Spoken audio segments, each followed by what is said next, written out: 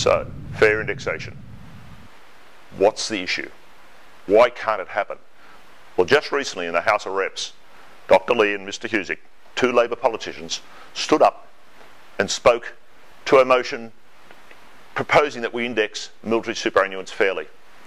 And they spoke against the motion, saying that it would be like retrospectively changing the conditions of employment for those who are already retired. No, sorry, that is not correct. We were always intended to have an indexation system that kept pace so that a retired serviceman could maintain his standard of living.